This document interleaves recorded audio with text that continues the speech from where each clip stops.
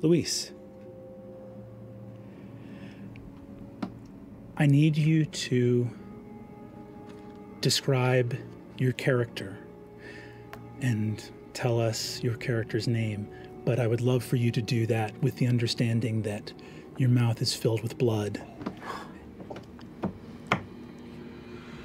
All right, well, my name is Zerxus Ilerez. I'm 6 feet tall. I'm a paladin. Broad-shouldered, muscular, dark hair, wavy, medium tan brown skin, amber eyes with a kind of troubled, sometimes emptiness behind them, and I imagine right now he's stumbling around, wiping the blood off of his mouth as he's trying to maintain his sense of his surroundings. I start to approach, but from a little bit of an angle, and I keep my eyes locked on the child. Is it Elias? Your son turns to look at you.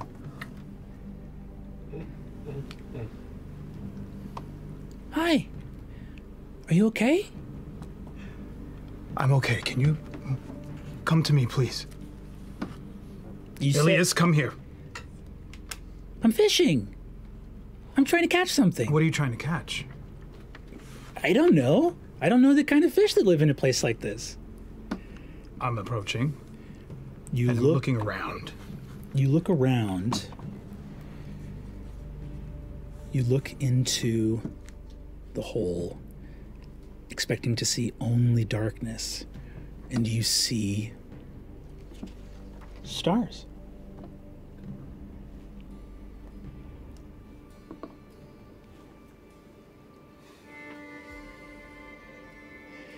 Through the hole, looking straight down, you see endless stars. And they're stars you recognize, the stars over Cath Moira. Behind you, you feel a sudden reassuring presence, and you feel a massive winged shape appear behind you. A griffon formed of starlight and pure magic nuzzles against your armor. I instinctively just lean into him and touch his beak. Griffins are, of course, half eagle and half lion. In a very cat-like way, your griffin nuzzles your armor and turns into a massive puddle like cats are wont to do. Vroom, lies down, talons in the front crossed, nestles down. Elias looks up. Are you listening for something? You hear whispers. On a 13, I need to ask you, do you speak Draconic? I do not. Oh. That's the end of the campaign. You do not. So all you hear is, Godranis. Do you hear that, Elias? Do you hear that? Do you hear anything? Dad, you sound crazy. Is everything okay? Come here. He goes, okay, but... And you see that he takes the little fishing pole and puts it in between the talons of the griffin. Uh-huh. So it's just sitting there. And he gets up, what's wrong? And I kneel down, and I look at him, and I move the hair that's in his forehead off to the side, look in his eyes.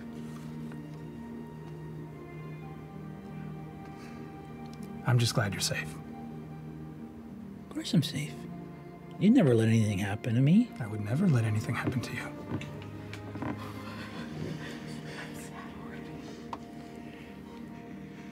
I'm gonna look back down into that wand. You repeat Gordranis back into the pool. Gordranis, I say it again louder. Elias holds your arm. Dad, you know I won't look like this when you get home. I know. Wait. Come back here. Dad. No, don't leave. Just let me have this. He holds the fishing rod. I think I caught something. He disappears into the pool, and you hear... The entire neighborhood in front of you vanishes as a body the size of a mountain crashes into the city. A massive red form writhes in pain, and a face as tall as a cathedral turns to you. A flood of sanguine fluid emerges from the mouth, and a horned figure looks at you.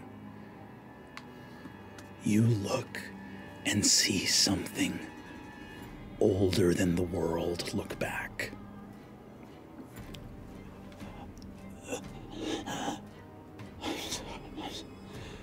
I'm sorry. I approach. I'm sorry. What are you? What are you doing here? What is this? My child, I fear I am too late. There are secrets they did not tell you. He opens his hand. I rush to it. His hand is the size of a marketplace, and you look, and in the center, translucent in ghostly imagery, you see a small tree. You must look. He is coming. From behind you, a figure emerges in translucent white light. Could you do me the favor of describing what your husband looked like in life?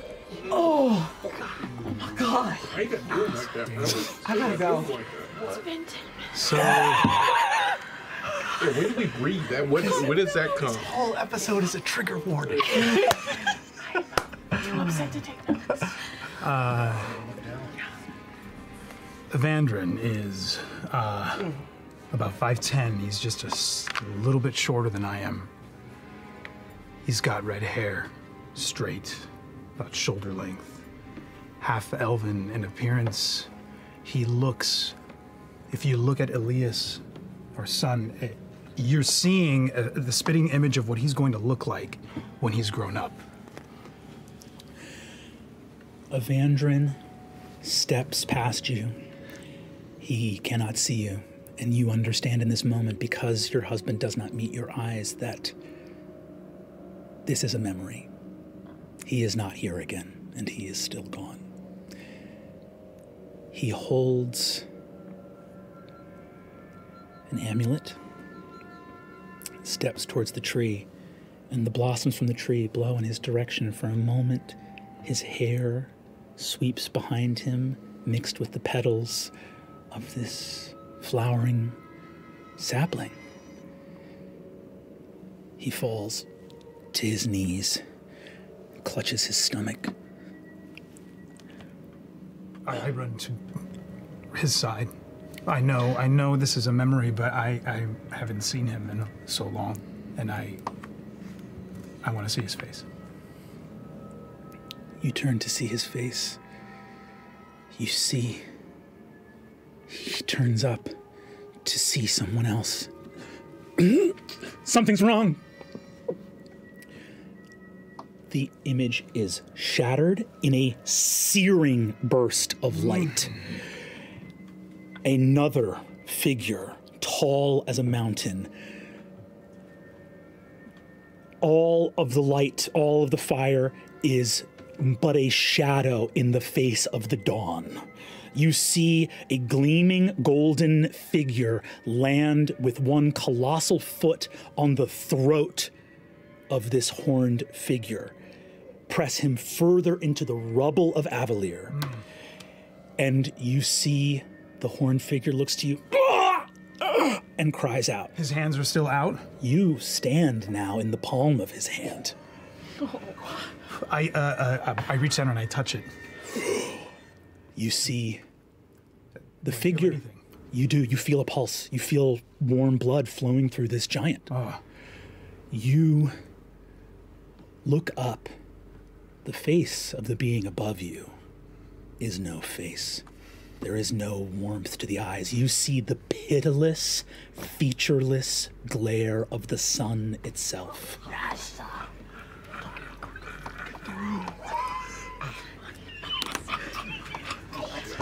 I look up at its face. Is it looking down in my direction? It turns down to look at you. Turn your eyes from this sinner. He is beyond redemption. What has he done? He has betrayed his kin. You see the horned figure turns to you and says, "It's all right. It's all right. Just ask yourself, Zerxus. Whom did we betray?" No. And he... I Stop! Boom! You hold your hand, and as you hold it up, the light of the sun leaves and is abjured. Boom! The horned fiend coughs, looks at you with the expression of a being that has just had its life saved and says, "No mortal would do this thing that you have done."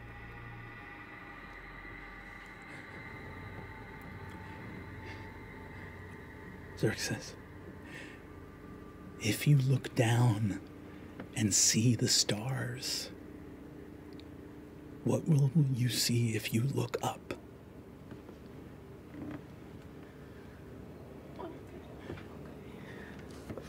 His hand is, are his fingers curled up? I know I'm in his palm. Mm-hmm. I look at his face and I start to approach one of the fingers that are standing up, probably like a pillar. Mm-hmm. And I put my hand on the finger and lean on it. And I'm holding on to him. Yeah. And I look up. You see the ground, and it is fast approaching. What? And with that, you wake up. Oh, Daddy. I think I'm in the wrong class. I thought this was freshman biology. And for a moment, the falls themselves, 100 feet tall, reflect the face of Sam's character. Sam, would you go ahead and describe your character for us? Sure. Wow, what face to describe? I am Loquatius Seelie, a changeling. My normal, or should I say, at rest appearance is pale skin, white eyes with sort of dark shading around them, white hair in a sort of a up shock. If you look very faintly on the sort of gray skin of my face, there are little sort of veins, marbleization tendrils of black that, if you stared long enough, you'd see they sort of subtly move and shift constantly. He's wearing a gold jacket with a purple lining. Carries himself very high and mighty, but this is a broadcast, is it not? This is very much a broadcast. Well, as Loquatius broadcasts to the crystal columns of Avalier, before he begins his proclamations and heralds of the day, his appearance shifts slightly. The veins in his face sort of drip and move, sort of like paint being drained out of a can, and are replaced with other pigments and other colors. His face becomes golden, as gold as his jacket, and his hair becomes as purple as the lining of his jacket. He's quite a sight to behold. He holds in his hand Is it a wand? Is it a rapier? It's hard to tell. It's long and has something at the end of it, like like Bob Barker's old microphone. And he seems to speak into it, and it magically amplifies his voice across the city of Avalier. Would you care to make the morning announcements, Loquatius? I would, but Arya, I need my copy. My copy. Oh, Mr. Seelie, right away. Mr. Seelie, got you right here. Yes, sir. Here you go. Count me down. Count me down. In How 5. do I look good? 4. Yes. All 3. right, here we go. 2. Good morning and salutations, sundry subjects of the soaring city of Avalier. I am Loquatius Seelie, your handsome and helpful herald. I report the news that shapes Avalier's views. Tonight, as we all know, marks the eve of the replenishment and our return to Cath Moira, our terrestrial sister city. Remember, folks, make sure to fasten all those loose valuables and belongings tightly, as our friends in the Navigators Guild wish to remind us that there's always a pinch of turbulence in our descent back towards Exandria Firma. And speaking of belongings, why not try Orison's Odd Tack, the spell glue that sticks to what it's told. As Orison himself might tell you, and you see on the screen, on the crystals broadcasting this message, you see Loquatius's face for a moment quivers and starts to morph and dissolve into another face. His hair changes as well, and to the untrained eye, it would look like an edit or a cross dissolve. but to those who know that he is a changeling, he's actually changing his physical appearance live on screen to that of Orison. His skin becomes a deep red. His hair curls into curved horns, that of a tiefling, and speaks with a totally different voice, and says, hello there, I'm Orison from Orison's Odd Tack, the trusted name in arcane adhesives for over 30 years. Check out our replenishment special, 50% off today only. Hop on down to Orison's. And then it morphs back into Loquatius Seelie, who announces, well, make ready for tonight's fireworks extravaganza to the Dawn's Ledge side and enjoy the Parade of Beasts beginning at sundown in Excelsior Plaza, right outside the headquarters of my own Herald's Tome, your trusted record of renown. As the Archmages always say, knowledge is power. So pack a punch with a people's paper. All glory to the Academy Arcane and to the proud people of Avalier. I'm Loquatius Seelie saying, Seelie you later. You see a hodmedod, which is a basically uniformed little bright red and blue. It's a fabric construct, sort of like a scarecrow. But you see it walks the streets in a little pre-recorded message, and it's sort of smiling, bright blue fabric head, a little stuffed sort of burlap sack, goes, get your bumper shoots, get your bumper shoots. Everyone, get your bumper shoots for inclement weather. Rain, sleet, snow. There's no telling what kind of weather we might be facing. And you see a little wizard mother with her daughter walking by in their robes. And the little girl says, Mummy, what's weather? And you see... Wow. Ooh. We've got to get her into school. $1. And you see the mother says, don't worry, darling. Weather is something we must only contend with for a month every 7 years. And walks along. Bumper shoots, get your bumper shoots, Wizards of Avalier. You head off to go find the Architect Arcane, Hierophant Abjura of the College of Abjuration, your ex-wife. Laerryn Coramar-Seelie. Speaking of Laerryn Coramar-Seelie, we are going to cut to the depths of Avalier. We do not see the sky here. To be subterranean in a place that rarely touches the earth is a very interesting thing, but we are deep within the Meridian Labyrinth, a network of passageways and arcane machinery, and we see a massive arcane engine gleaming silver, polished to pure reflection of its surroundings and illuminated by the light of its own spell engines. And we see therein a powerful wizard. Abria, would you describe your character for us? Let's go. Laerryn Coramar-Seelie is this tall, lanky, dark-skinned elf. Her clothing is all gold and highly ornate, and even here in this place that never sees sunlight seems to like glow with the light of the sun.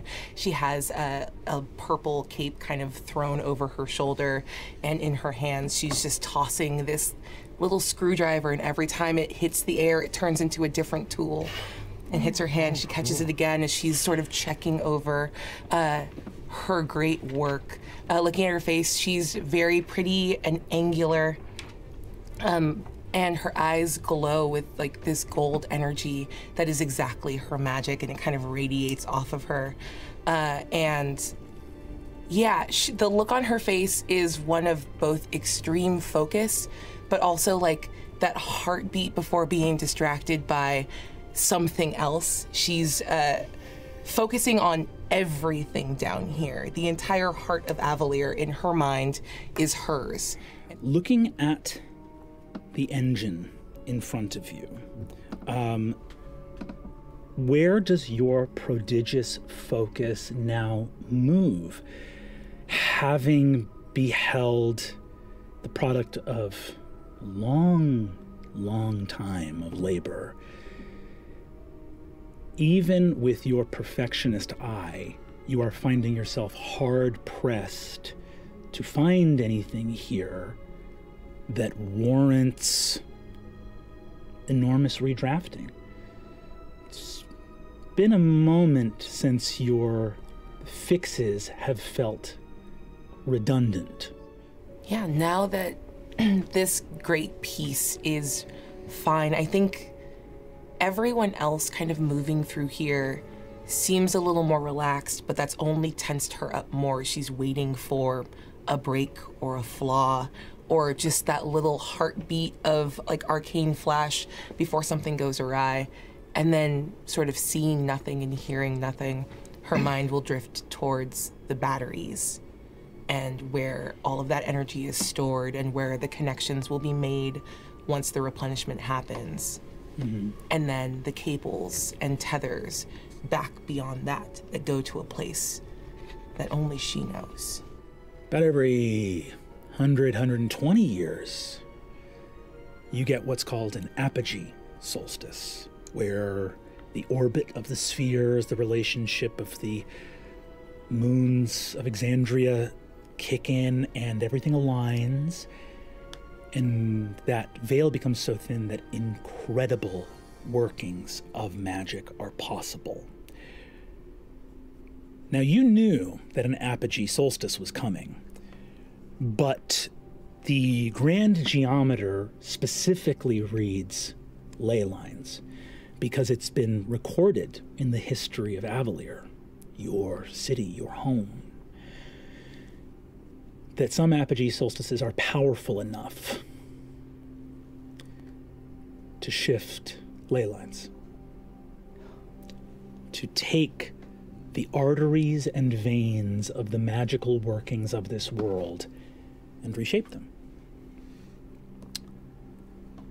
You, reading the ancient lore of Avalere, were able to build the grand geometer to measure the strength of a coming apogee solstice. You were able to deduce that anything above a reading of 0.025 on the grand geometer would indicate that there would be some slight shifting of the ley lines. 0.025. You're reading 0.5. Laerryn is in a city of wizards, often the most cerebral person in the room. Weeping does not come often, but there have not been moments like this that deserved it. And in that moment, as you realize what is possible, a lion's head gargoyle on the door, little door knocker, goes, Madam, your ex-husband is at the door.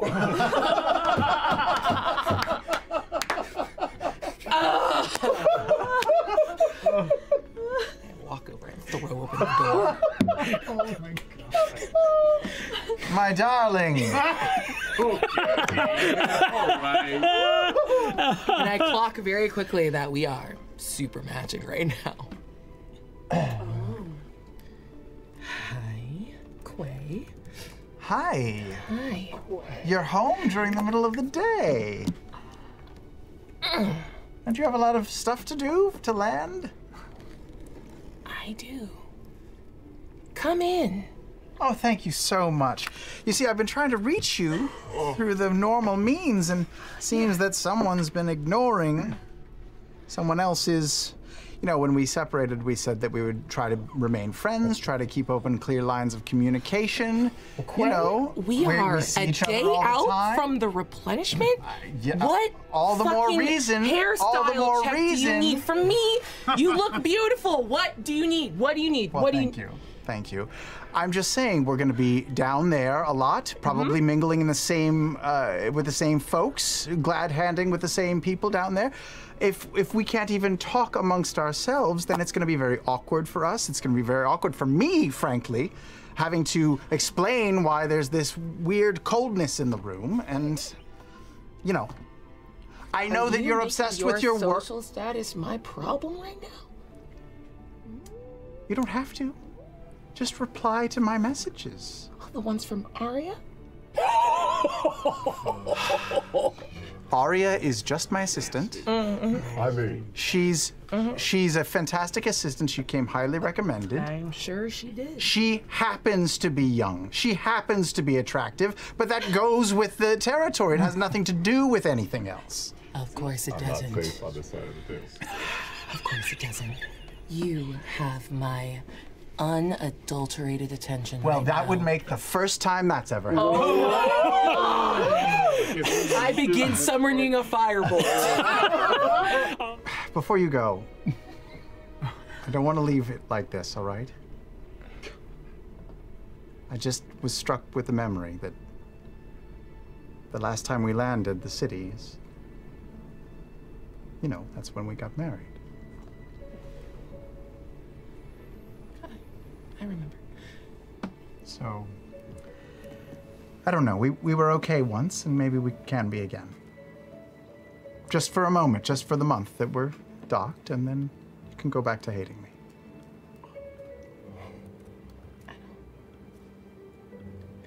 I don't hate you.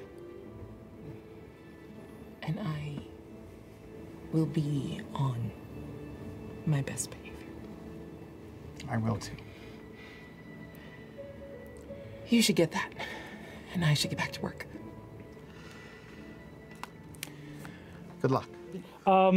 We find them going to the vault of the Golden Scythe. There I am, shirtless, close to The vault is a dance club, okay? There's no gold here, baby. Not yet. Drop the beat. Here in the vault, we see countless automata shouting silk-dressed sky pirates, it seems like almost. Proud merchants, barrels of summoning salt rolling, giant wheelbarrows full to the brim with diamonds, cut perfectly, wheeling throughout. Flowers, festivities, there is a bridled unicorn. And we see and all of this moves, and there is in the center of this chaos, this controlled chaos, this endless empire of arcane riches, we see a single man at the helm, the ringmaster of a circus of impossible wealth. Lou, could you please describe your character? Yeah, let's go. Nydas is, I'm going to look at a picture of him because I always forget. Nydas is like kind of a stocky dude, like right around 5'10". He has long dreads cuffed with gold that come and lay just on his shoulder. like wearing the red of the golden scythe.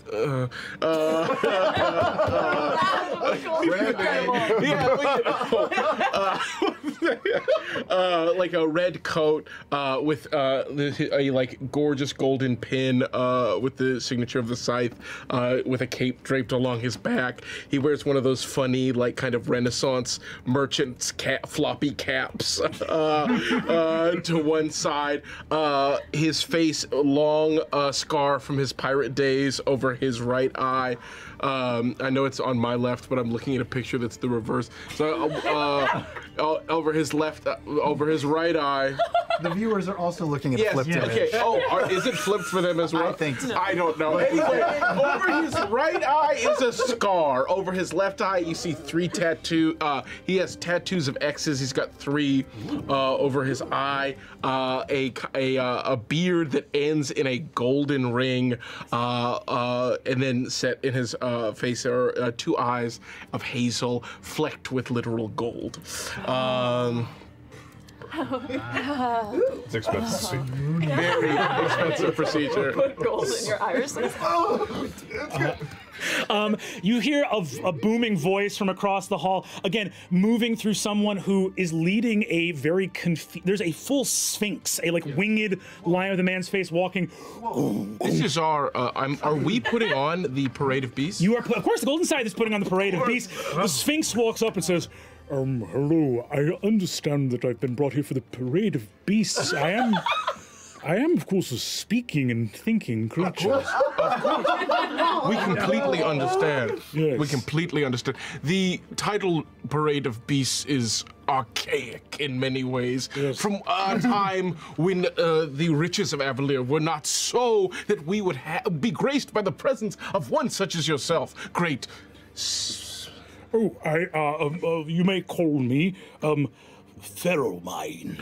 Great Ferromine. You see, he says, I was instructed that you just needed me to roar. I can say, if you want me to say something. Should anyone converse with you, I feel you should feel more than welcome to speak. However, we thought it might be easier for you should you just give an enormous roar from deep within. It's quite all right. The scythe has saved my maze and repelled a number of monsters from my home. So I owe you a great. I owe you. Do you? Great. Are you unaware that? No, I'm sorry. very aware and thrilled that you're here to give back to an order that's given so much to you. You're the sailor and marines of the Harvest Moon. Your merchant company. They saved the enchanted glade in which my maze can be found, and and I said I owed them a boon, thinking that I might, in a time of need, come to their rescue. And they said, are you free on this date for the Parade of Beasts? And what ease it is for you that you need not give of yourself in any way. We simply ask that you parade. That's it. Yeah, I guess it's easier for me. Great. What is your name again? Oh, Ferromine. Ferromine? You need to get, can you go ahead and get with Alessander, and then the two of you just talk, and I'm going to keep on moving. You see that Alessander says, how much do we owe you for your service? And it says, no, it's a boon! It's a boon! Pay him, it's a boon! Alistair opens the door and says, Guildmaster, the Sphinx is pitching alts on his roar.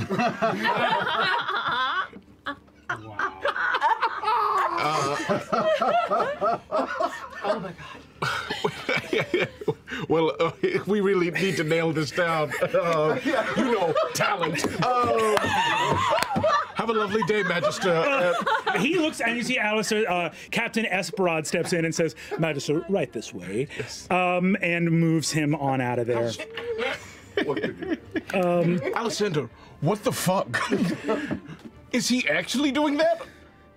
Is the Sphinx actually pitching alts on his roar, or was that your creative solution? No, that was my creative solution. The Sphinx is actually just sort of sulking in a corner. Oh, okay. Well, that's more of a problem. Oh, sorry, I just thought he just seemed... But do you have some ideas for alts on a roar? Could that... All glory to Avonlea. Oh, that he would yell that instead of roaring. Maybe he could do both. I don't know. It's a long parade. Oh, honestly, Alessandro, I'm sorry for shooting this down. This is good. Let's go talk to that Sphinx.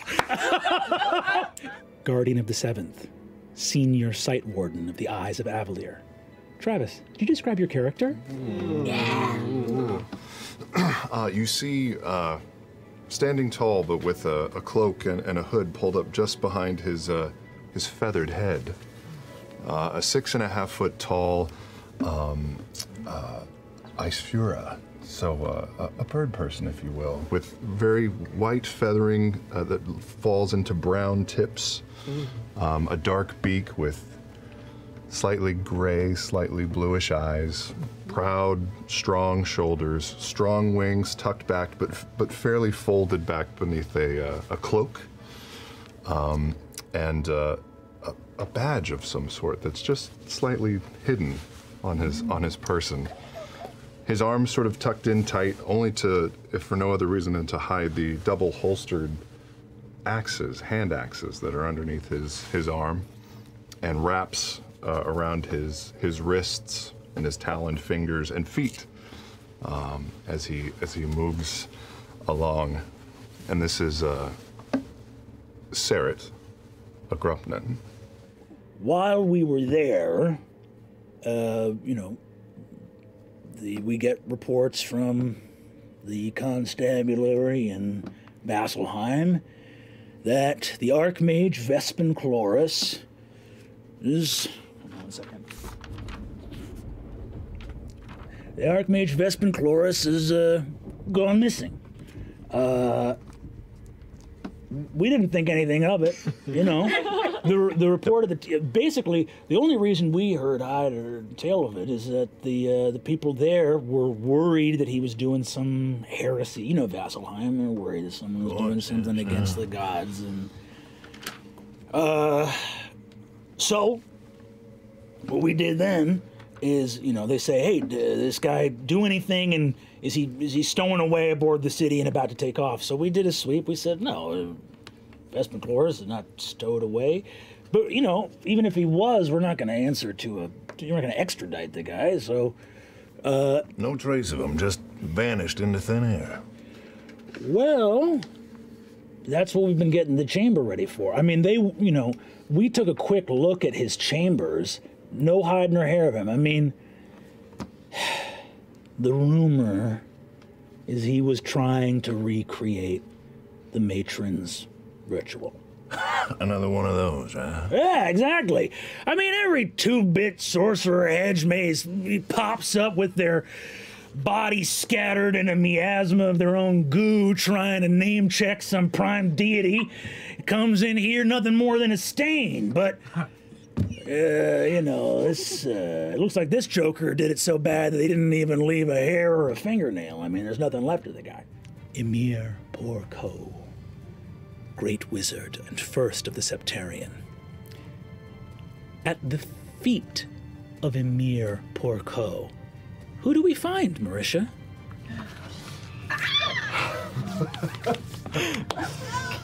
You see a middle-aged, although you wouldn't be able to tell, elven woman, clear ivory skin with hair that is silvery white, almost reflects the sky around her. She has a long kind of collared breasted coat over top that stretches down like a gown in an emerald green that almost has its own silken sheen to it, with a kind of teal, blue, indigo, name your color dress, depending on how it hits the light, underneath. In her hair, she has this almost like a sun ray fascinator made of gold, where pieces of her hair are falling through it. And around her neck is a rigid golden ring. If you look closely at it, it has tiny blue crystals, almost like tiny Swarovskis, that are broomstone. Ooh. And it lightly levitates and rotates and spins around her at all time, as well as a orb, a glowing orb that is her focus, that also just kind of hovers, almost celestial, planetary in nature. She looks as if the outfit was made for her this morning, because it probably was. Her makeup is impeccable. She is the most put together woman you have ever seen in your life. And she looks up and she just goes, "Happy replenishing, grandfather." The massive statue of your grandfather smiles knowingly, his gaze eternally fixed upon the city that he raised into the sky. It is rare to see an ancient elf, but you see, slightly bowed with age, wearing a shimmering golden cloak that appears to offer little glimmering crystals of golden light that shimmer in geometric shapes and turn into motes and float away. A face illuminated by its own wisdom and counsel. The eyes of Eldamir are soft and smiling, and he leans upon a wooden staff that he has wielded for centuries. Your Eminence.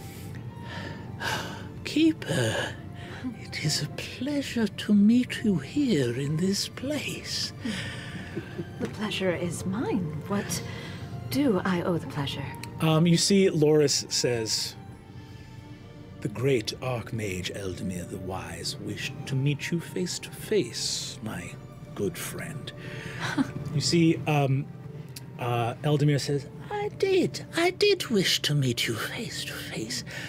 I was told, word reached my ear, high up though I am, I still see much, that the record has been set that the Librarium Incantatum, under its current Keeper of Scrolls, has bested the previous record for magical knowledge gained in a single venture.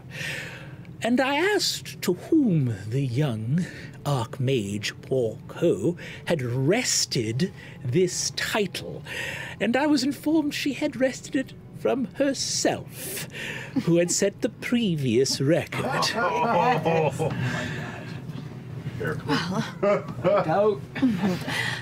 To go to the druids of old Toramunda, those old Gaudrashari, and to say to them, well, you listen here, you might be able to turn into a bear, but so what? I was going to take this city to the sky, and he wrestled with them. He did, and they said, "You're not going to split the city in half." And he said, "There's more brimstone." Did you know that the veins of brimstone set into the sculpture are perfect to the millimeter, with the veins of brimstone in the base of the city itself? It is a perfect replica. You know, I did, but I never tire of hearing of it or your stories. I'm sure that I repeat myself. Here's a story you won't have heard, and I'll tell this, and it's a little. No, please, I have all the time. Well,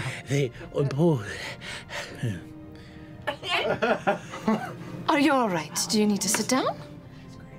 Yeah. Are you all right? No, quite all right. Hold on. There it is. Well, all I wished to say was, your grandfather, Emir Por'co, Emir the Bolo, they made this statue, and the original artist, he was going to be lifting the city aloft, and in the structure that he made, they had a small miniature version. This was centuries ago. And they had a small miniature version, and they lifted it up, and they said, "We'll put it in the dome." And he said, "So what? Everyone standing on the floor is going to see the bottom of my chin looking up at the city up here. It's the most unflattering angle I've ever heard of." He said, "The city should be down here so that people on the ground can see my face looking down at the city." Loris turns to you. Sorry for the surprise. I'm never surprised. It's this uncanny resolve you possess that means that we have some conversations to hold. My counterpart, the other apprentice of Eldamir the Wise, Volusia of the Heart's Emblem. Volusia?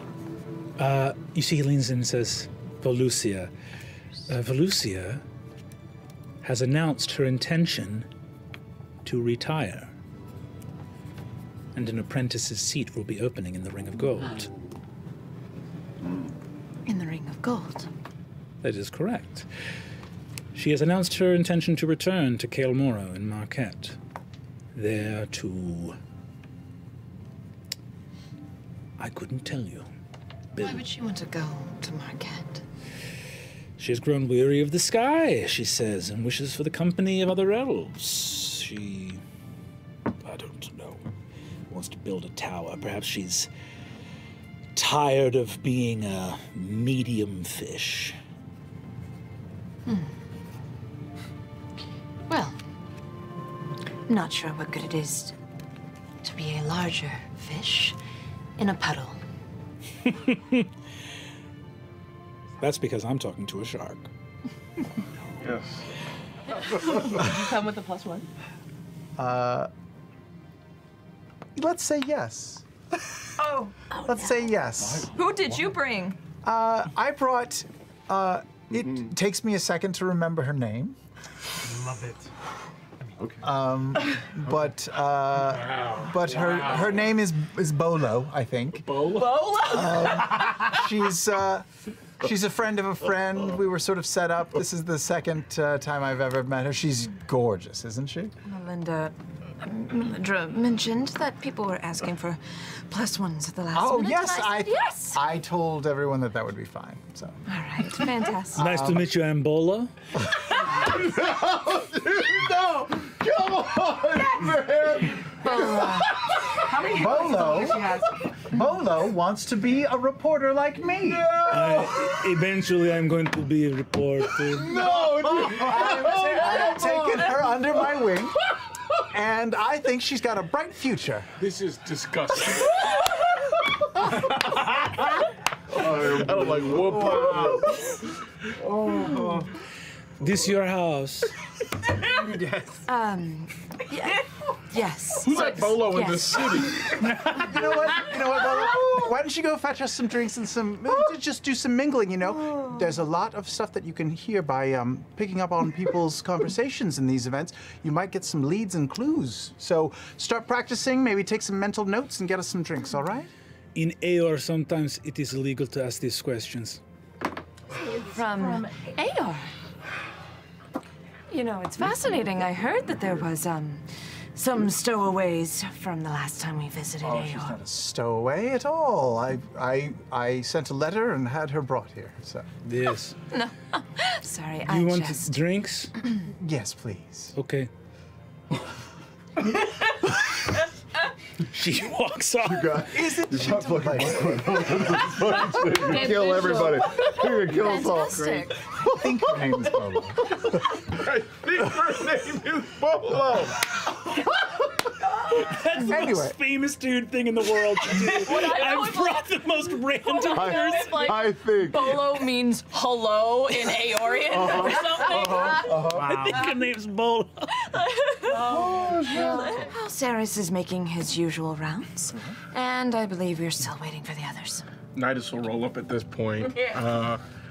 An army of, let's say, 700 Hodmedod?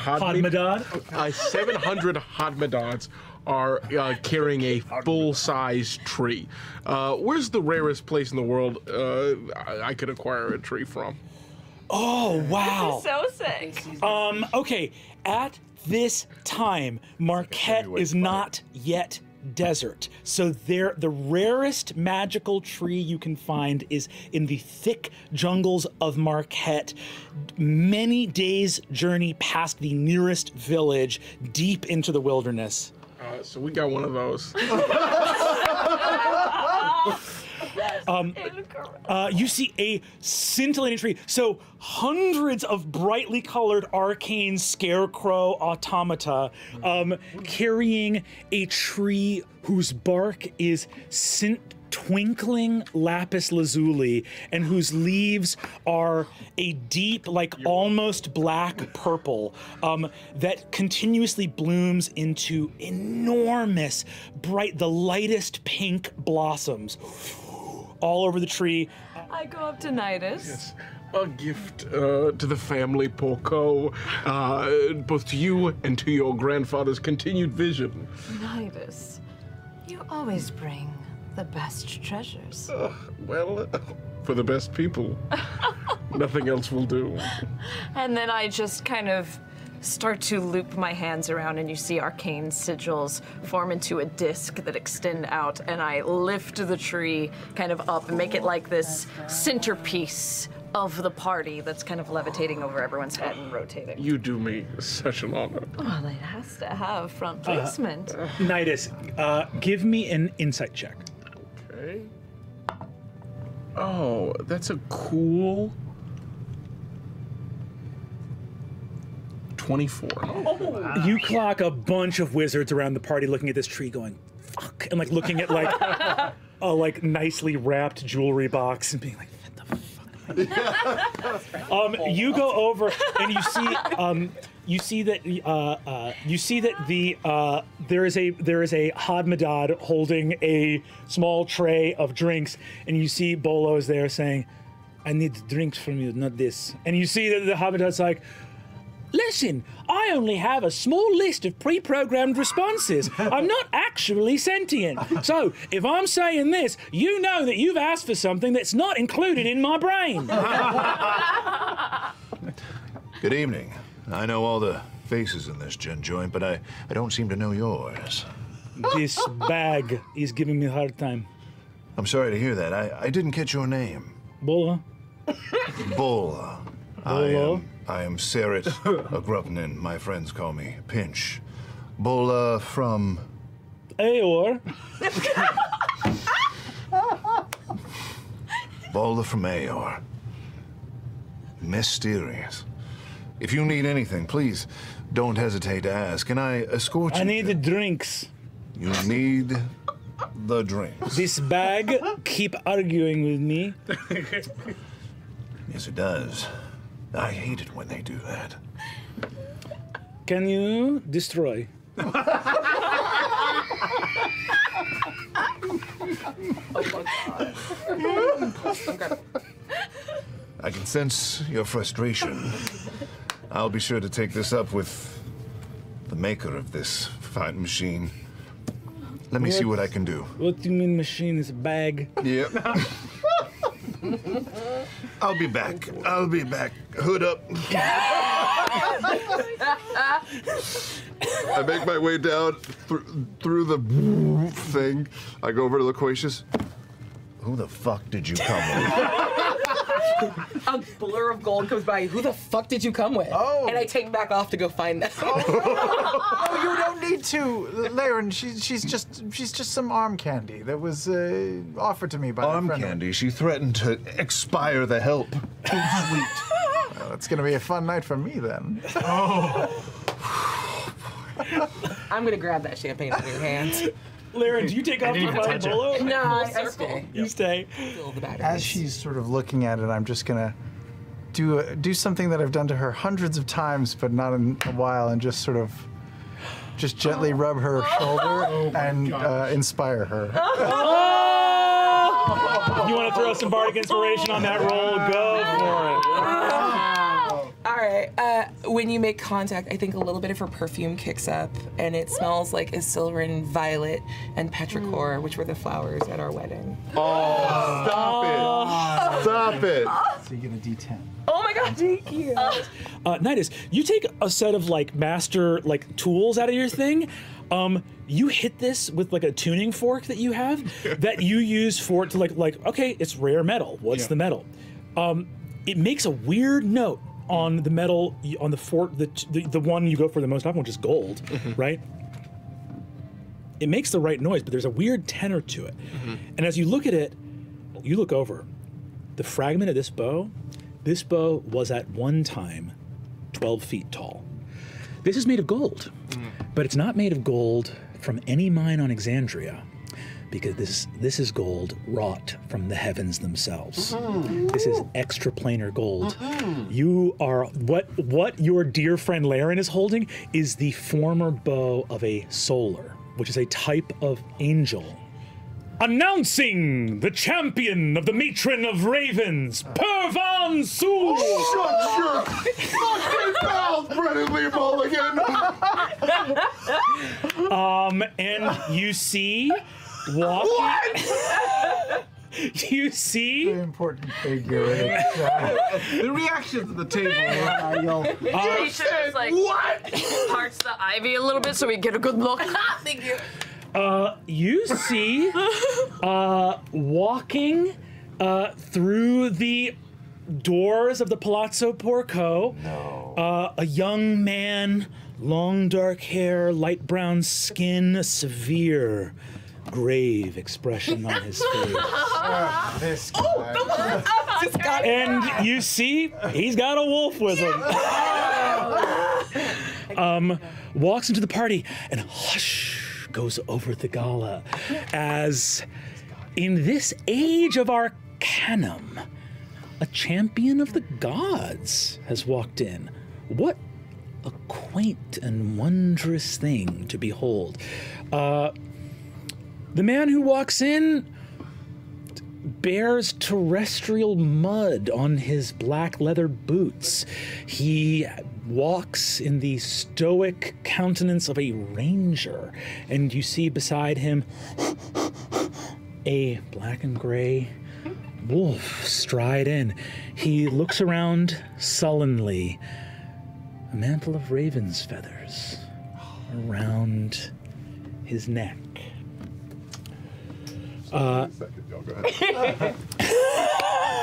He's not clad in armor, though. You do not see him clad in armor. Oh, interesting. Oh, of course. Oh, shit. Okay, sorry. I'll tell you after. Hey, why would any kind of special armor be needed in this wonderful age of Arcanum? Sure. He's just a guy. He's just a guy. Hold on his boots.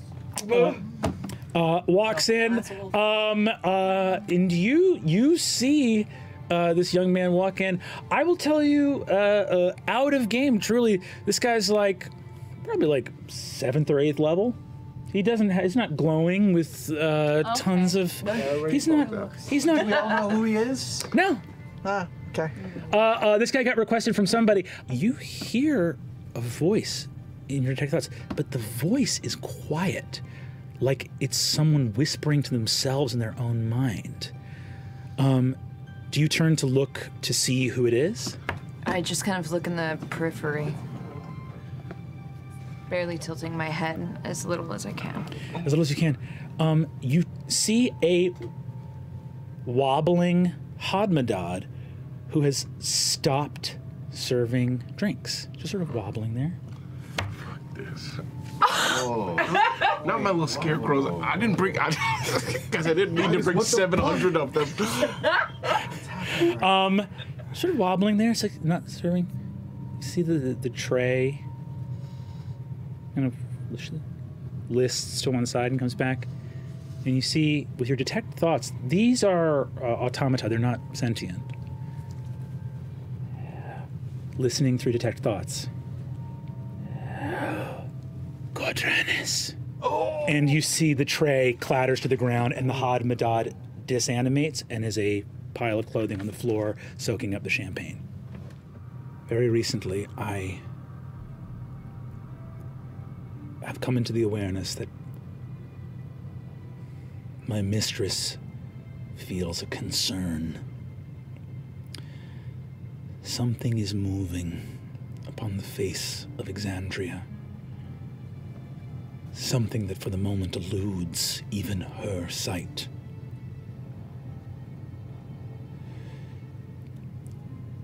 Her counsel brought me to Vasselheim, but my search was drawn short when I arrived at the sanctum of Vespin Chloras.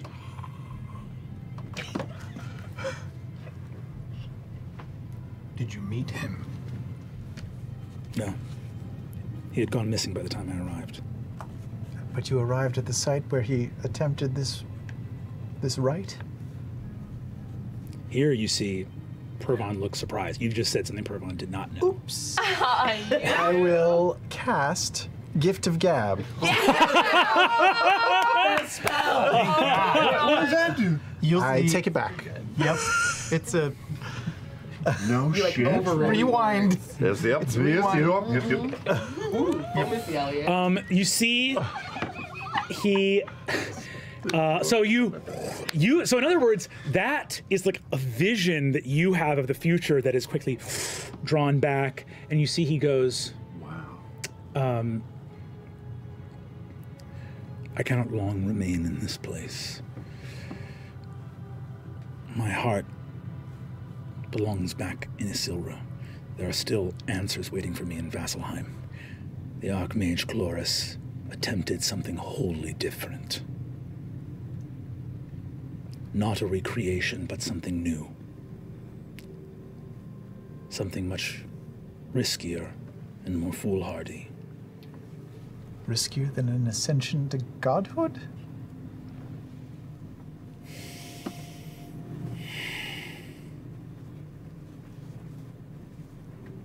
The god of death that ruled over that domain, whose name my mistress sundered and removed from the fabric of reality itself. What complaint could he offer for his own demise that would not be hypocrisy? God of death, dying can hardly be said to be an aberration. Every mortal mage who has attempted to recreate the Raven Queen's ascension has attempted to do as she did. Right. Ascend. Yes. To a prime deity, strike them from their throne and take their place, erasing their name. Vespin is a better mage than any other who has attempted. And we know that he did not commit that same folly. We do not know for certain what happened, but having removed what we know did not, leaves us afraid. Okay. And just so we're clear here, you wouldn't be comfortable with like a one-on-one sit-down interview or like just an exclusive. I could get some really great illustrations made. Good of luck you. with your pit of vipers. I truly wish that we all may come out from under this shadow. And Free advice, change your first name. You see, he goes, "It's normal where I come from," and you see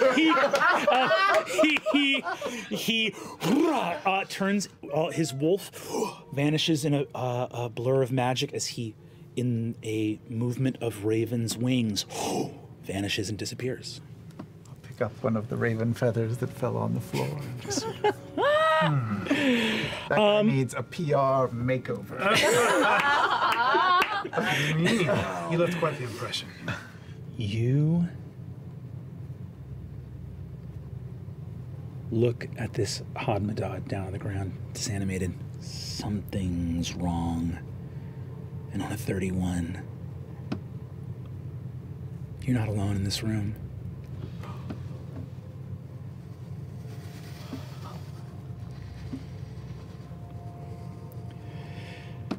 Invisibility is a pretty beloved power. It's easy to get. Even very junior mages can master it.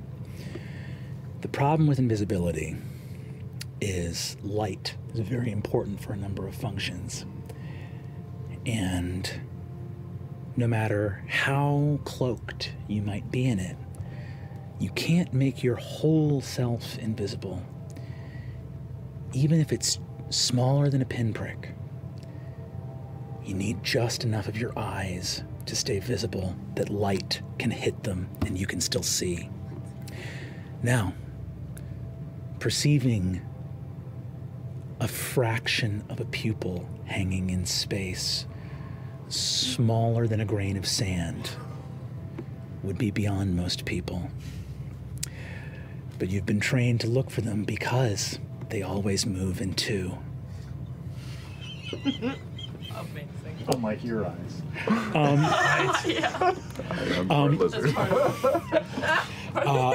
As fast as I can, I'll spin and not only draw both of the hawks, but my wings come out. Hell yes. For the first time in this campaign, go ahead and give me an attack roll. 25 points.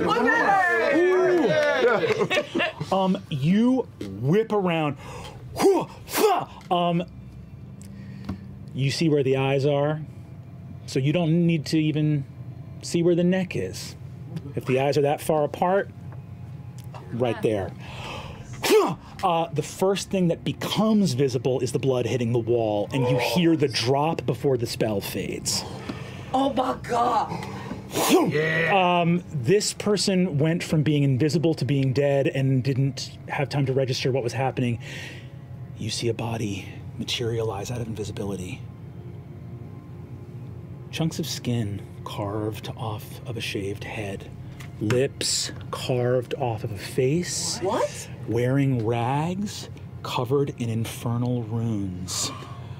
A mortal man who nonetheless is stitched together with orange irises and bloodshot eyes staring out of a dead face. You hear behind you from the mirror. You will never reach the Wild Mother's embrace in time. Are you looking for something? You turn around, and in the mirror you see a shape. In mist, swimming in the fog, in the mutilated face of Vespin Chloras.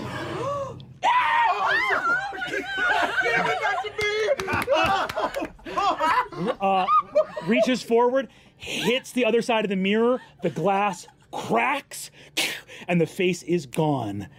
And the crack remains as you see your own image behind the shattered glass in the reflection. And that's all for this episode.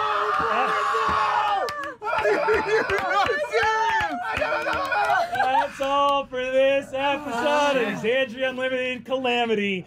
As you are preparing to exit the room, you hear a noise.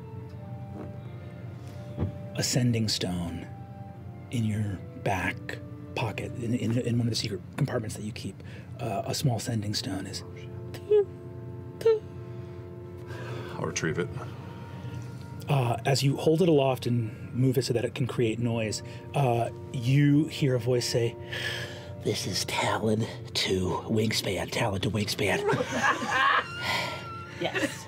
I am in position, and I am reporting that Egghead is preparing to break curfew and sneak out of the house to go to a party. And you said that she's not allowed to leave, but she's about to leave, and she has no idea that I'm here. She has no idea that I can see her. She's about to do it. Oh my god! This is good. This is your son, Kier. Yeah. This is your son, Kier. He's using code names for you, himself, and your daughter that you have never heard before. They change a lot. The code names change a lot depending on what he thinks is cooler that week. And you are standing in a room with a dead body listening to your son describe your daughter about to head out to one of what have to presumably be many parties happening on the eve of the replenishment. Sure. Talon 2, this is Wingspan. Say again, this is Wingspan. Communication's a little shoddy. Wow. Did you say Egghead is snuck out? Affirmative. I see her. She snuck downstairs to the kitchen, and she got a bottle normally reserved for Wingspan and Clear Eye, and I saw her take a swig from it, and then she made a face like it was really bad, and then she took another swig from it, and then made a face like it was even worse. I don't know what it's about, but I know she's up to no good. This is very good, Talentu. Very good. No. You are in no way to engage with Egghead. She's dealing in dark magic. I knew it. Keep an eye, but keep your distance. I kind of look over my shoulder at the door in the room. I'll be home when I can. I love you very much. Is that, oh, I love you too, Dad. Sorry, I thought we were still doing some. No, Talentu. Keep objective professionalism. Yeah. No telling who could be watching. Copy that, Wingspan, and me too. Me too. Thanks, son. I'll be home later. Okay. Do you know if Mom's supposed to come home tomorrow, or is she gonna miss the whole? Is she gonna miss the whole replenishment? I don't know. I don't know. I think she's gonna try and make it back by tomorrow. Your mom's a very busy scientist, brilliant woman, as you know.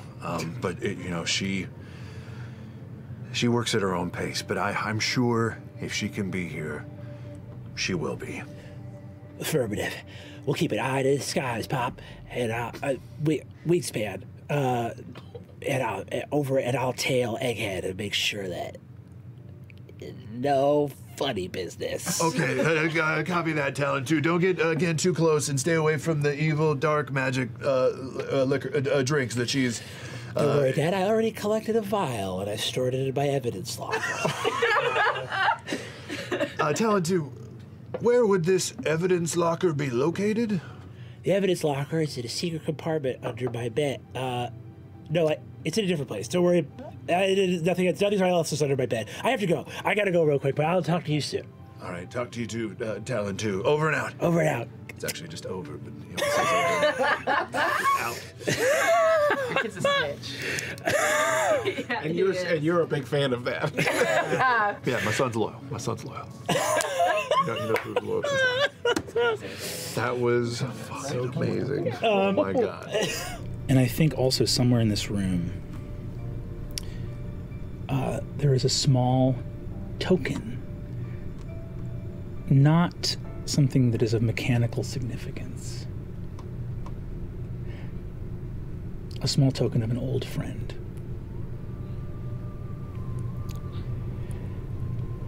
A gift given to you long ago. A locket. Simple orb inscribed with runes. To be filled with something of safekeeping. To remind you that though long years could part you, that friendship would win out in the end. What do you remember of your old friend Evandrin as you look at this locket? Despite the sort of suffusion of warm memories and good feelings that attended him handing me that locket, all she can remember is those last few days before everything broke bad, and the panic of not knowing how to help him and not knowing how responsible she was as he began to fade. So it's that burst of joy and then the creeping guilt.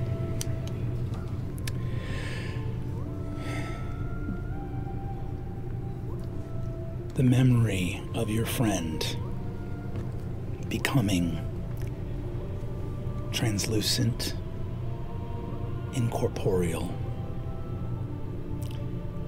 and fading, such that when the time came to inter, there were no remains.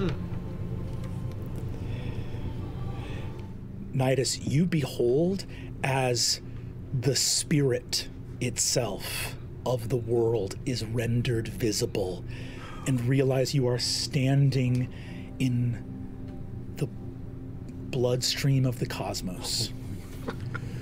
I think Nydas just hands, tears falling down his face. It's beautiful! It's truly incredible! I'm gonna move my arcane ward over him in that moment. The dream of a cabin boy deckhand taken aboard a pirate ship to look at a flying city and to say, one day I could be at the helm of a great working of magic. You watch the beating heart of your world flow magically through this room. And as the bow finishes spinning, a rod of pure gold slides into the light, and the stone dome closes.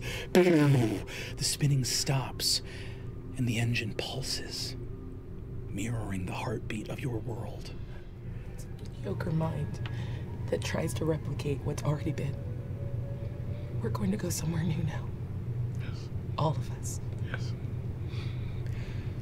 As you say that, Laerryn, you feel the miniature model in your hand lift off and begin to travel. It's traveling in the same direction as your city. And as it travels, you see 2 more gems light up on the lay right. And another 2, and then 4 more. And the trajectory of the lay rudder, your little miniature train, this nothing more than a toy, really, stops moving sideways.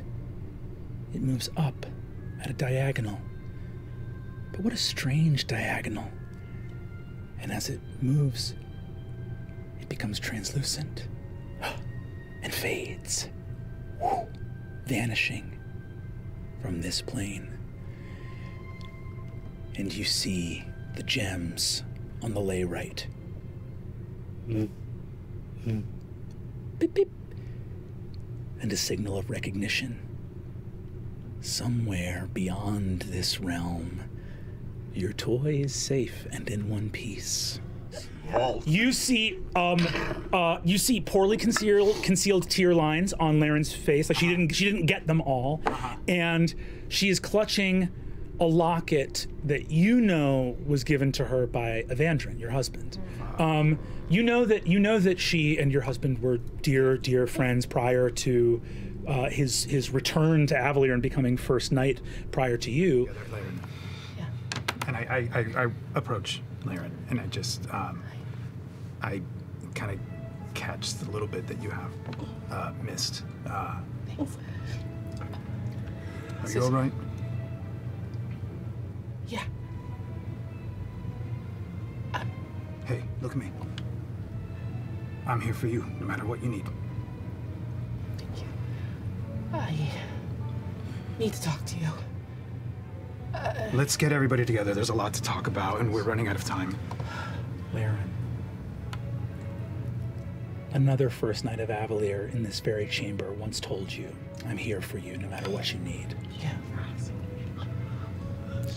When? I was gone for like 20 fucking minutes. You're always gone at the most important times. Okay, listen. Do you want to do this right now? This seems like it's my just... wings kind of reach around Laerryn and kind of just Let me go.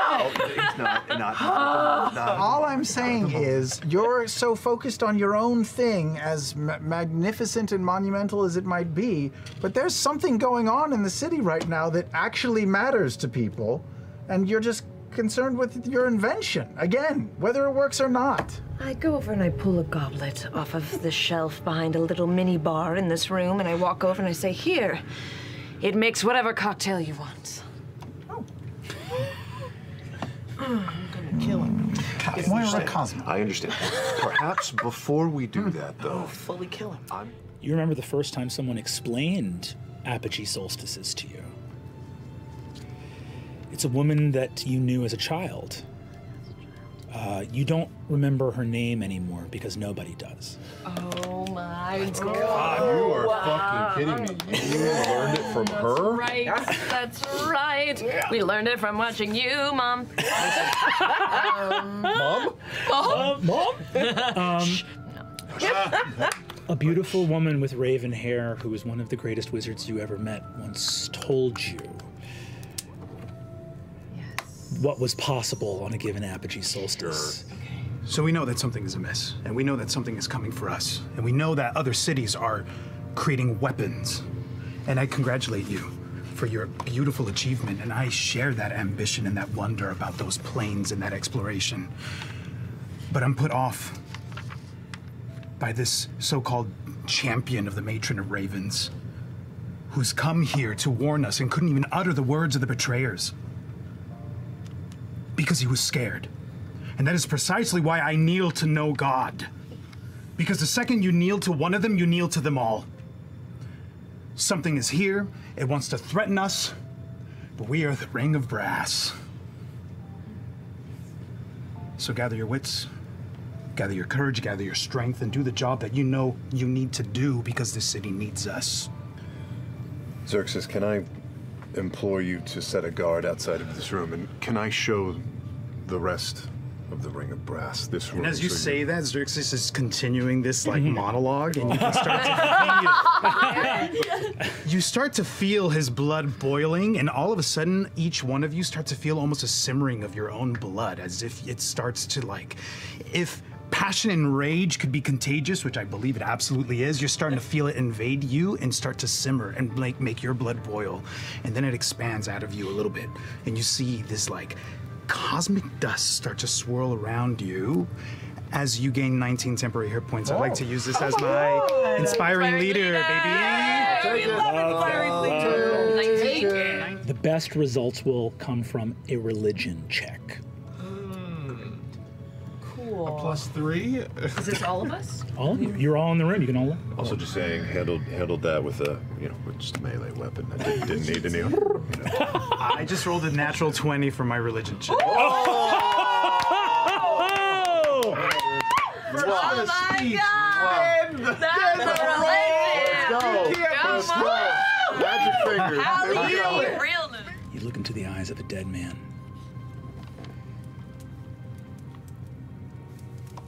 Runes everywhere. You hear in your mind. It's not a comforting feeling. Nobody likes to feel like they're dreaming when they're wide awake. Oh, God.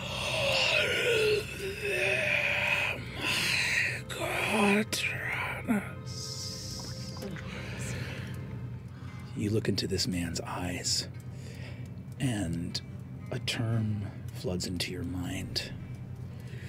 It's a term in Infernal. It means puppet. It's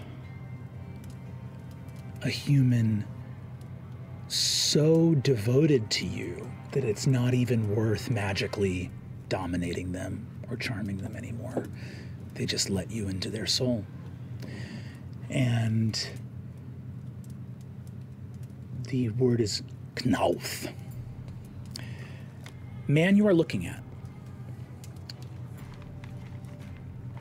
became a cleric of a betrayer. And he became a cleric of a betrayer looking at the speed of these growths maybe a little over 2 weeks ago. What would you do if you came back to the world after a long time away and nobody worshipped you and you needed to make some moves real quick? This is a mortal man that was forced to understand things that he was not ready for because his master didn't need a servant. He just needed a puppet. As all of you stand from your seats at the ivy table, outside, you hear... Oh, dude, no! The fireworks extravaganza has begun! The fireworks extravaganza! The extravaganza started! You want to investigate the gift of Dean Hollow, Lycretia Hollow. Yes, I think me and Laerryn are tagging along. Yep. And quick stop at the gift table. Long, beautifully wrapped gift, very stylish, as is the fashion for necromancers. It's a velvet black box with a sort of lovely black ribbon on it. The most goth of gifts. Right. It's quite long. It's quite elongated. You open it up for this enormous box. You see there's like a velvet raised stand that's the whole length of the box. And in the center, in a sort of depression shaped for it, there's a small vial of a clear liquid. It's quite small, like, less than a mouthful. And there's a note attached to it. Read it. The note says, "When the time comes, this will be the easier way out. All things end. Lives, stories, even ages." What? Do you read that out loud? Because I am for sure opening other gifts. I don't read it out loud. That's why not. I fold it, and I just make eye contact with Laerryn. We have enough of a bond that you just see me look at you.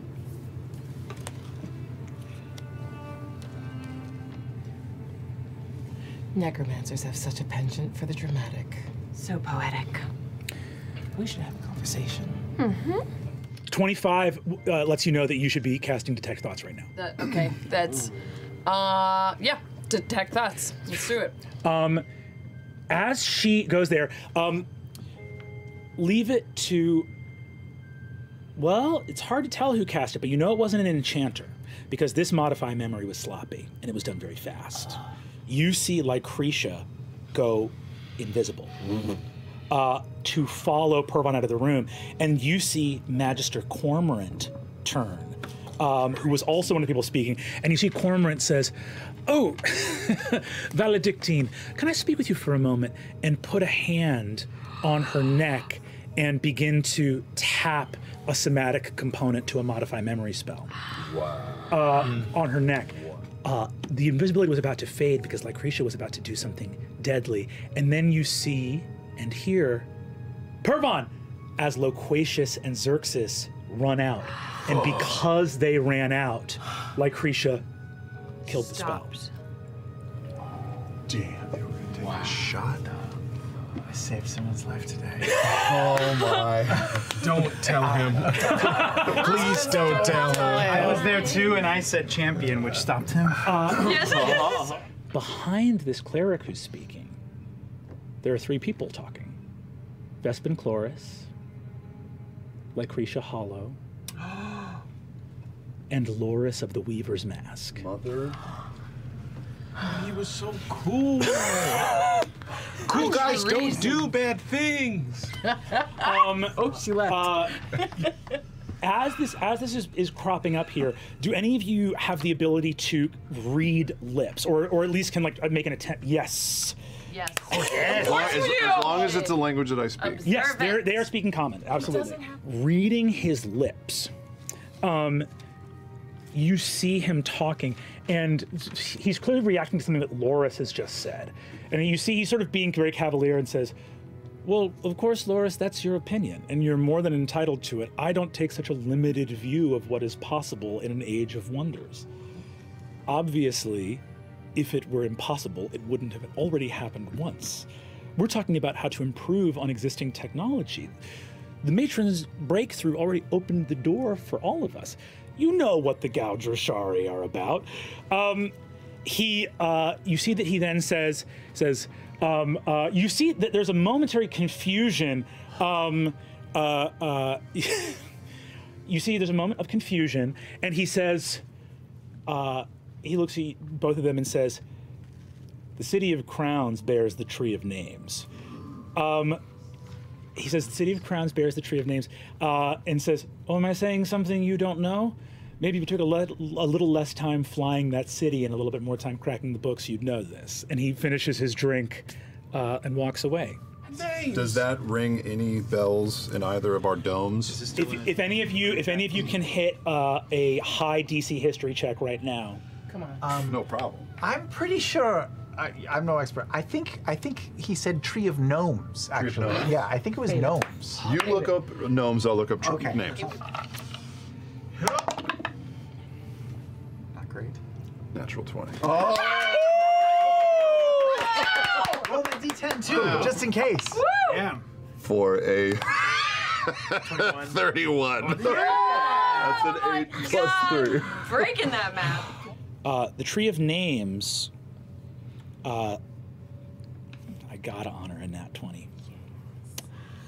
The Tree of Names doesn't get talked about as much anymore because it was protected 120 years ago by the arboreal calyx. Yes! Sorry, cool. Damn, The really? name, the Tree of Names, was protected, or the tree itself was protected by the arboreal cortex, or whatever. Over it or around it? Built over and around it.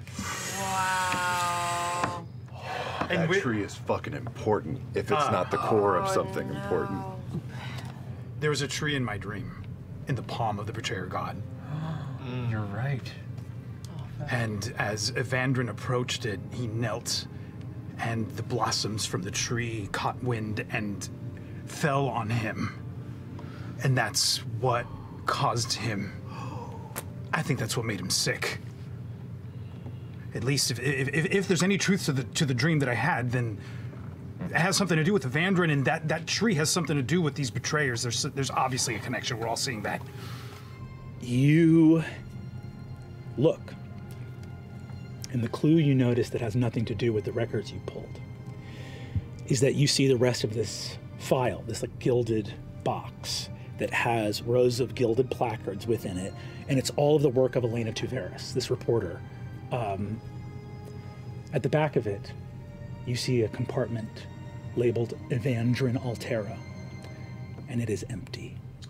Can I... Oof. I'll bring Loquatius's attention to it.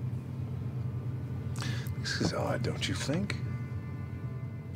What is? The fact that it's empty? Yeah.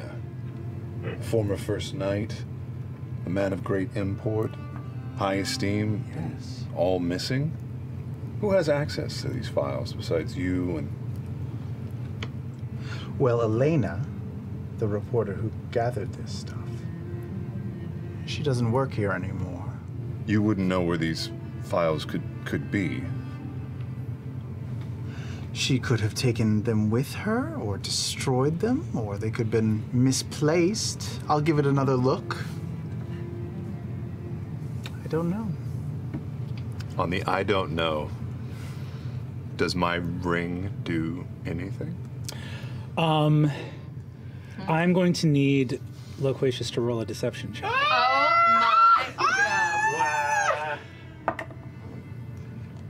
It's a 30. So now what's going to happen is this.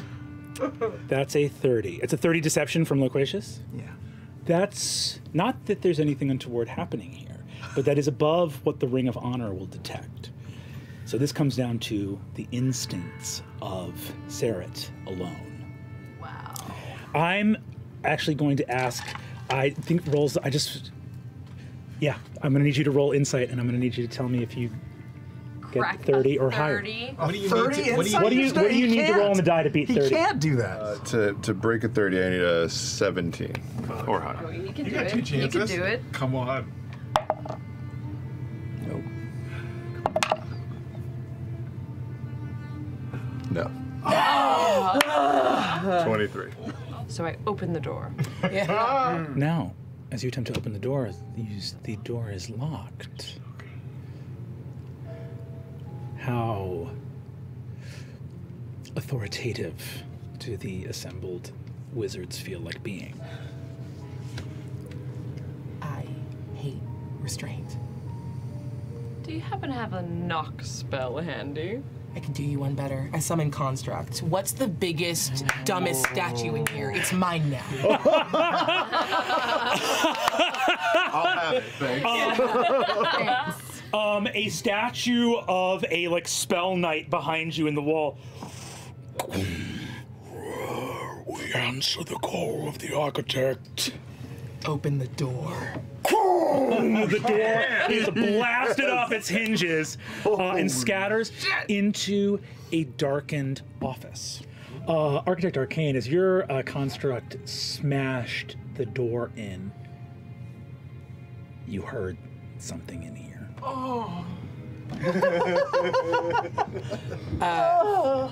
Show yourself. Roll He's initiative. going to. Roll initiative. Roll initiative. Let's go. Let's go. This is going to be a to whom it may concern. I'm going to cast Fireball. Yes! That's what I would have done. Hey, you know what? If I have a direction, I know how to get a concentration check. Yeah. Hell yeah. Go ahead and roll damage. Or actually, sorry. Dex save against a 20. Damn. Amazing. 20? Level 14. Let me ask a question to you. Ferocious. 41 points of fire damage. Good job! 41 points. Good job! So this dude's got to make a DC 20 Constitution save? Yeah, no Keeping thanks. shit up.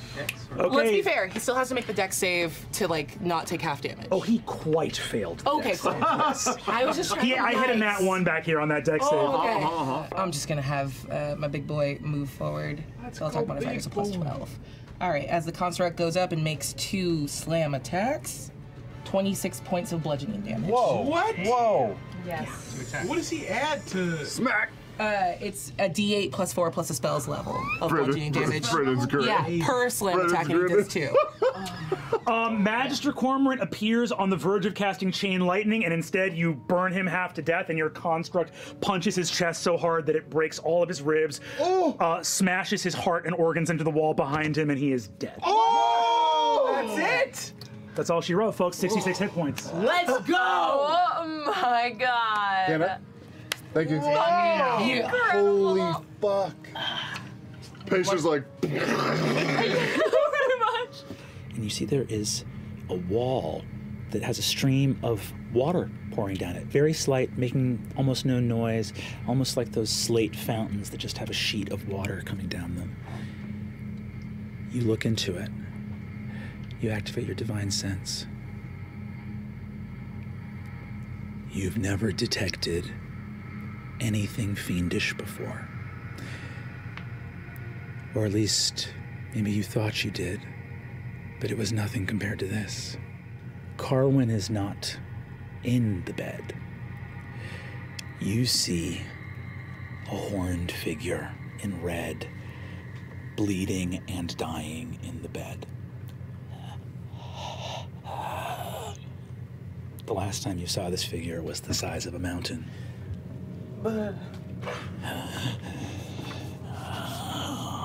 You have reached the wall. I put my hand on it. Does Zerxus want to go through? He goes through. You are in another time, another realm. You walk through. Silver mist, a bed soaked with blood. You smell the smell of blood, but you see a wheezing, rasping devil. Same one. Same one. Now your size. Now the size of a man.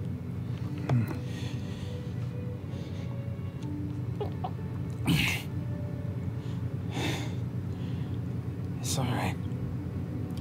I can't really die. So you don't...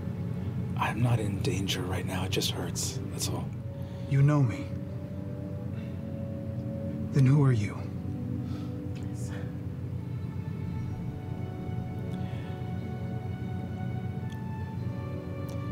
Betrayer. Sinner. Most unclean. I am the Lord of the Hells. And I don't believe in the gods. lately, I don't much either. Give me your hand.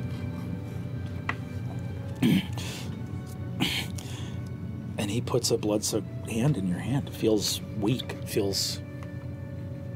I heal him. I cast Cure Wounds on him. The Lord of Hells. The Lord of Hells? The name they gave you. Or the name you gave yourself. When you get to the table, and there's not much left but scraps, you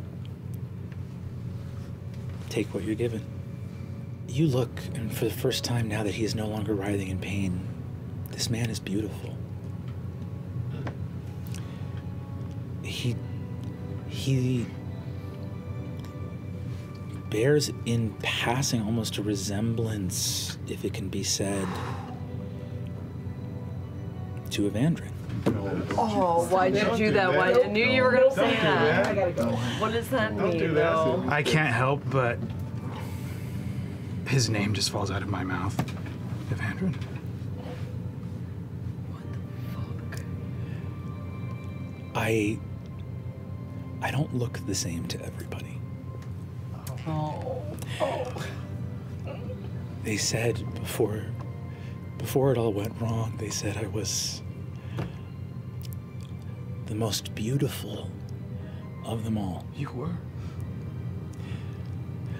But as well you know, beauty is in the eye of the beholder, and so I sometimes look like the most beautiful face that mortals have seen. Why does he look like me? He looks at you and says, Evandrin. That's the name you just said. Yeah. That was your love, yes? It was. Why do you remind me of him? Only you could answer that. I never know who I'm going to look like to people. Is this a trick?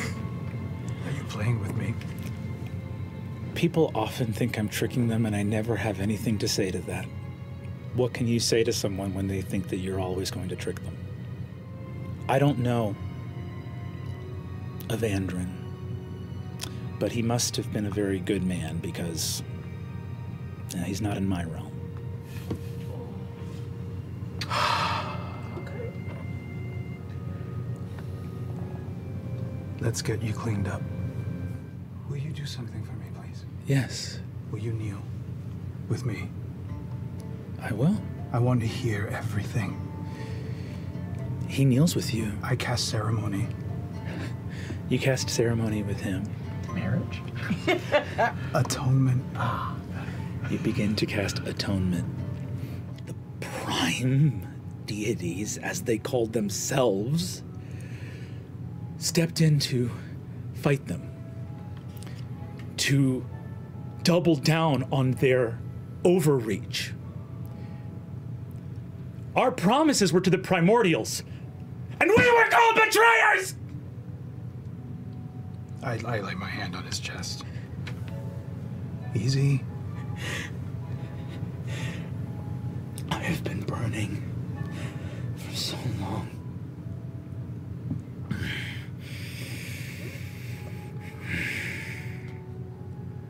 They used you. They did. And I'm sorry for that. I can help you. You say you know me? When the time comes and you step from this void into our world, don't you forget me. Don't you forget the kindness that we're capable of, because we're your children too. We are made of the same stuff that what you initially created. We come from the same thing. And if you remember the stories as well as you seem to, then you know that at some point you turned your pain on us. They used you and then you used us to get back at them. I have a son that's not of my blood. But that is my son.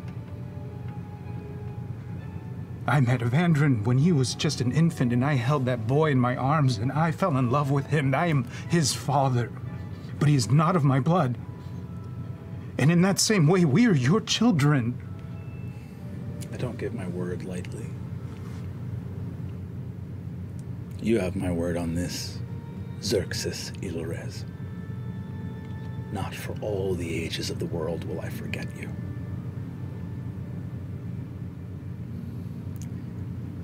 You are not...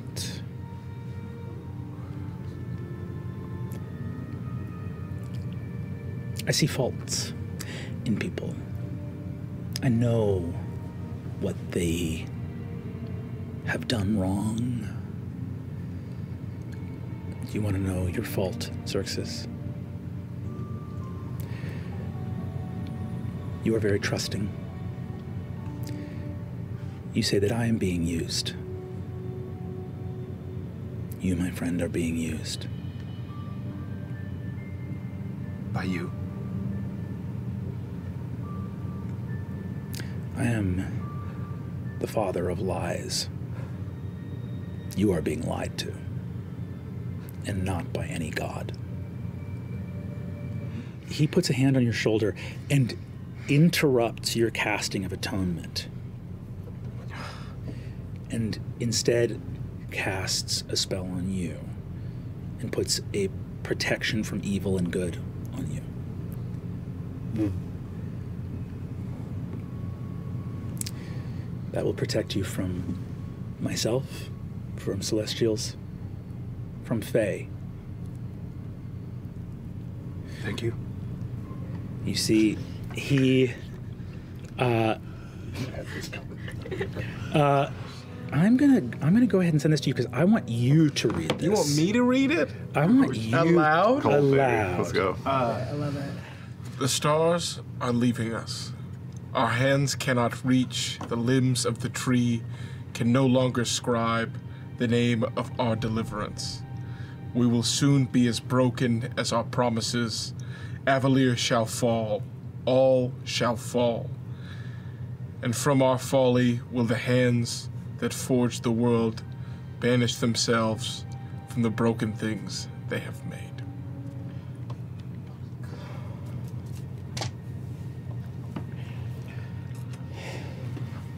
This was deemed false. Yes. In that? We spoke to a member of the Octothurge, and we delivered it and said this is the prophecy, and the Guildmaster of the Guild of Divination decreed that it was false. Because it obviously can't be true.